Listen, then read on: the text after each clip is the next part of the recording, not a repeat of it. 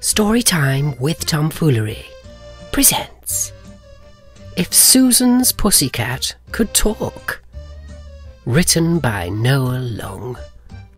This is clearly a parody and not intended for kids.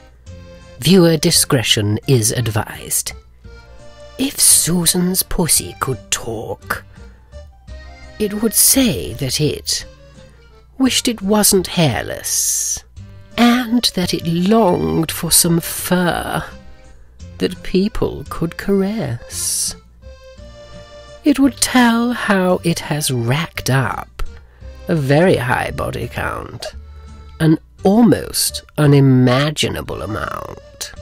Her pussy would describe days when it was dripping wet, and how it would never forget the big black wiener that frightened it almost to death. It would recall sitting on the washing machine until the clothes were fully clean, and of being in an awful state when it acquired a smell which was difficult to eliminate. It would recount with a scowl becoming a night owl, on the prowl, almost driven to distraction, looking for some action, with soul-crushing nights spent on the city streets, when it would get no meat, just trying to find the scraps that other pussies would leave behind. It would speak of glory days, when it went through a phase of getting the best sausage. Most nights it went out, and a recent dry spell that would be better described as a drought.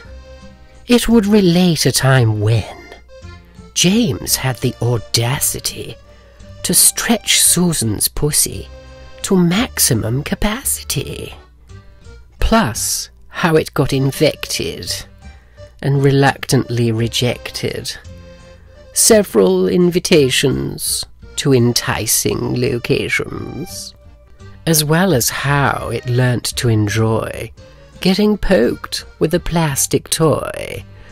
It would divulge information about how, for the duration of its 1 week vacation, it at best got a few hours rest and shook violently for most of each night spent under Parisian lights. It would depict getting hit with a huge cream pie by that socially awkward guy. Susan's pussy would boast about the delightful spit roast by the West Coast, which was the occasion that it enjoyed the most. If Susan's pussy could talk, it would ask her to wash it more, to give it a rest when it's sore, and to please not roar when her pussy is overstimulated, adding that it seems that Susan's screams are often exaggerated. It would bemoan Susan's tendency to play with her pussy alone, but it would thank her for considering its needs as well as her own. The end. If Susan's Pussy Could Talk, written by Noel Long, illustrated by Celeste Antoniucci, narrated by Tom Foolery. A very special thank you to Noel Long for sending us his latest release. More coming soon from him. Anyway, pussies don't need to talk. They are very simple creatures. Mine especially.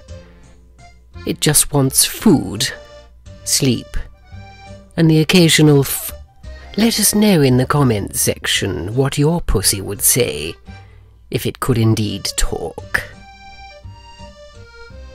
I'm sure it would be filthy, wouldn't it? Yes, you filthy harlot, Karen. Finger the links on screen. More story time coming soon. See you next Tuesday.